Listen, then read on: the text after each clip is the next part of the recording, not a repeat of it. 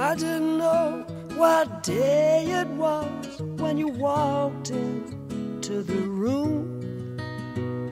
I said hello unnoticed. You said goodbye too soon. Breezing through the clientele, spinning yarns that were so lyrical. I really must confess right here, the attraction was purely physical.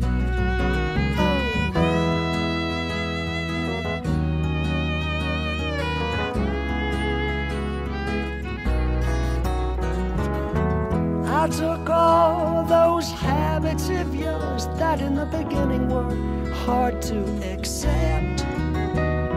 Your fashion sense, beards, lip prints, I put down to experience.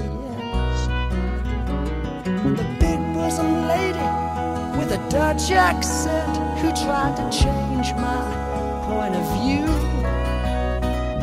Her ad-lib lines were well rehearsed, but my heart cried out for you.